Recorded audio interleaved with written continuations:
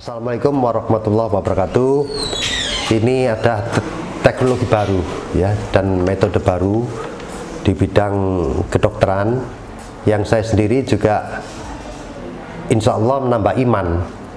Jadi kalau dalam Islam itu kan kita memperoleh informasi bahwa nanti kiamat itu akan dihancurkan oleh Allah seluruh jagat raya ini dengan ditiupkan sangkakala ya. Sangkakala itu insya Allah gelombang suara. Gelombang suara itu ada yang terdengar manusia, ada yang tidak. Nah nanti gelombang suara waktu kiamat itu terdengar atau tidak ada yang tahu ya, walau alam. Tapi ada yang tidak percaya, masa sih gelombang suara itu bisa menghancurkan benda keras gitu. Sehingga Allah memberi sedikit bukti ke dunia kedokteran itu ditemukan namanya ESWL. ESWL itu suatu perangkat penghasil gelombang suara untuk nembak batu ginjal. Nah, batu ginjal keras itu hancur gitu ya. Bayangan saya kalau kita nanti ditiupkan sangkakala hancur semua, padahal bumi ini juga banyak makhluk hidupnya yang berdarah. Wah, bayangan saya itu akan banjir darah, wah medeni kira-kira gitu. Tapi ternyata sekarang ditemukan teknologi baru lagi bahwa gelombang suara itu tidak hanya berfungsi atau bisa memecah benda keras, tapi dia bisa mengiris, bisa menghentikan perdarahan. Jadi kalau daging berdarah diiris itu tidak berdarah gitu. Jadi kita besok akan tercabik-cabik, hancur tapi tidak berdarah. Itu yang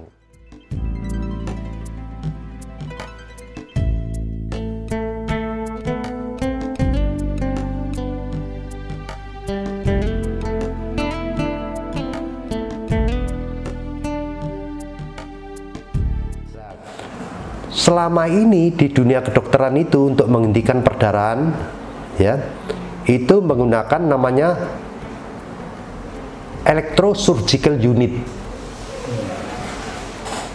Jadi electrosurgical unit ini ibaratnya kayak ngelas.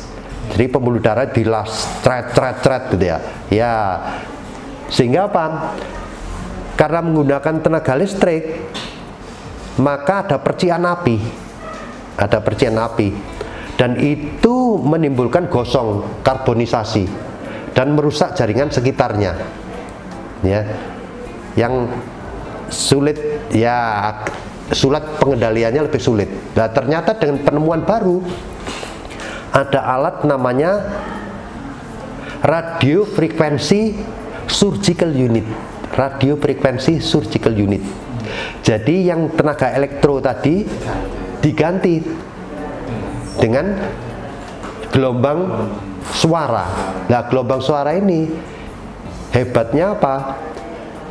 Dia tidak memercikan api, jadi tidak menggosongkan, tidak membuat karbonisasi di situ, sehingga jaringan atau daging sekitarnya itu tidak rusak. Hanya yang gelombang suara ini selain bisa mengiris, dia bisa menghentikan perdarahan, dan kalau diiris, kalau pakai tenaga listrik itu hitam gosong, tapi ini tidak putih. Putih itu hebatnya informasi tentang kecanggihan gelombang suara ya yang sudah diinformasikan oleh Allah.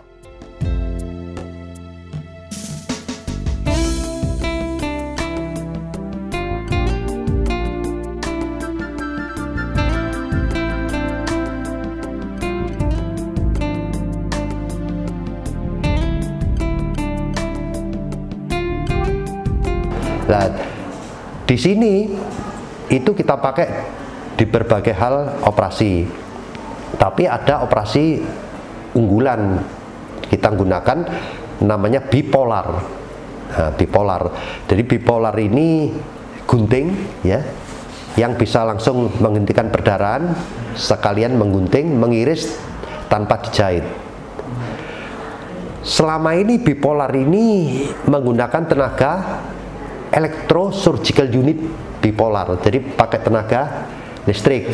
Kita sudah jalankan, ternyata begitu tenaga listrik ini saya gantikan dengan radio frekuensi surgical unit, ternyata jauh lebih bagus. Nah, kita kalau misalnya operasi ambien gitu ya, itu cuma 10 menit dan hasilnya jauh lebih baik dengan menggunakan radio frekuensi surgical unit bipolar gitu ya, bipolar. Jadi itu unggulan, cuma ya memang alatnya investasinya mahal gitu, jadi lebih canggih, mahal. Jadi kalau operasi hernia itu ya kira-kira 45 menitan ya, tapi kita juga ingin membantu banyak ke YDSF memang ya. Jadi saya sendiri juga pengen berinvest akhirat melalui YDSF, melalui operasi hernia. Tapi kalau misalnya akan mengembangkan bantuan ke hal-hal yang lain, ya itu kita siap bantu. Antara lain kalau pakai radio frekuensi surgical unit bipolar ini untuk operasi ambien sangat-sangat simple gitu ya. Jadi hanya 10 menit pasiennya tidak kerasa apa-apa gitu.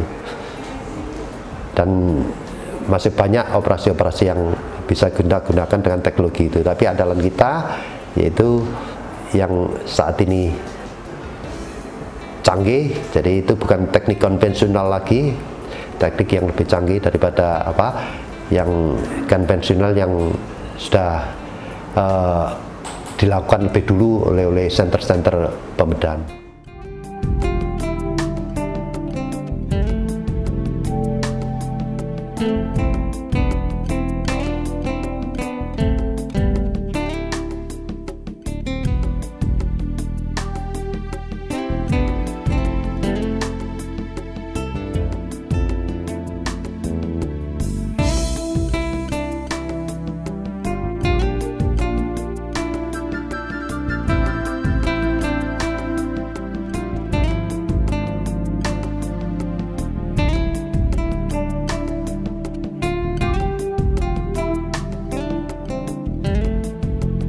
Ya, alhamdulillah. Jadi kalau dari sisi bisnis profit itu ya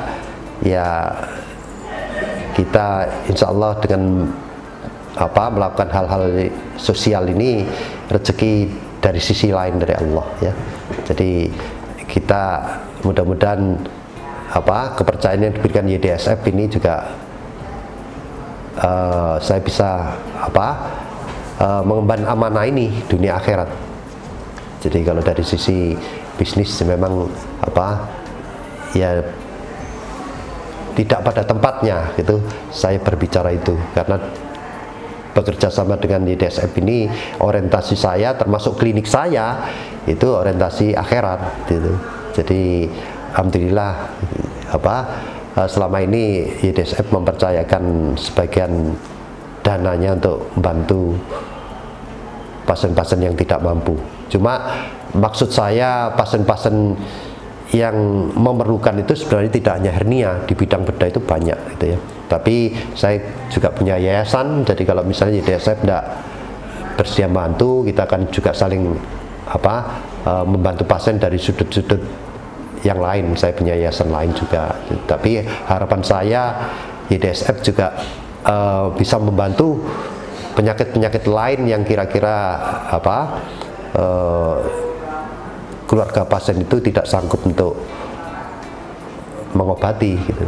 Karena ya meskipun punya BPJS kadang-kadang kan antriannya lama gitu, dan pasien-pasien itu kalau tidak dioperasi segera, kalau memang bersiko itu juga kasihan dia sama keluarga. Jadi kalau ada yayasan-yayasan sosial seperti YDSF ini, saya kira itu ya anugerah dari Allah lah. Jadi untuk membantu sesama umat Islam yang membutuhkan gitu. Saya kira terima kasih. Wassalamualaikum warahmatullahi wabarakatuh.